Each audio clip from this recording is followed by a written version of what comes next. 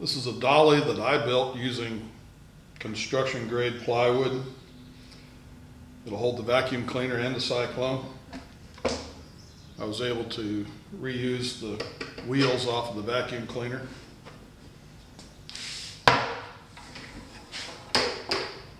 Put a pull cord on it so it's easier to move it around.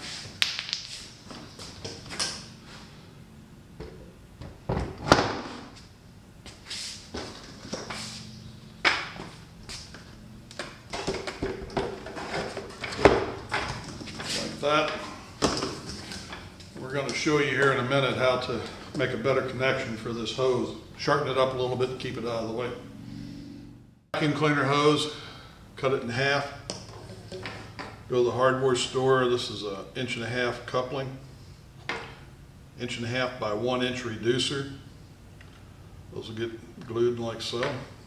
Take a piece of 1 inch pipe. This is 3 inches long. Taper about half of it so that that will fit inside the vacuum cleaner hose. And you just get it on there as best you can, like so. Now we're going to take black electric tape, we're going to wrap that to make it tight, and that will get glued into the reducer. And there's the assembly. Push that down on top of our collector, plug that into the Shop Vac. That hose will stay out of our way. Some people may want to consider putting a 90-degree elbow on here and making this even shorter. I recommend against that. You want to keep these radiuses as big as possible. This is tight enough. We start getting this at a tighter 90-degree, we're going to start cutting down on airflow. So this works out pretty well. Just leave it like that.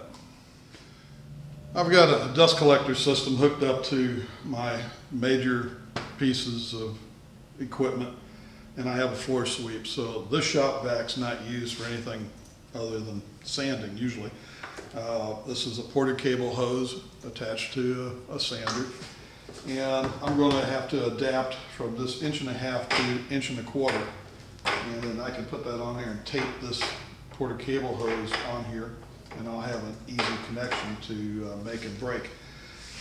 When I make stuff in the shop, I try to make it so it's easy to attach and remove, easy to change hoses from one application to another. If you have to fight with it, chances are you're not going to bother. You're just going to let the dust fly because it takes too long to use it. So take that extra step, make it easy to take it off, make it easy to empty the bucket, make it easy to connect your hoses. And if you put a pull cord on it, it's easy to get this thing to follow you around the shop.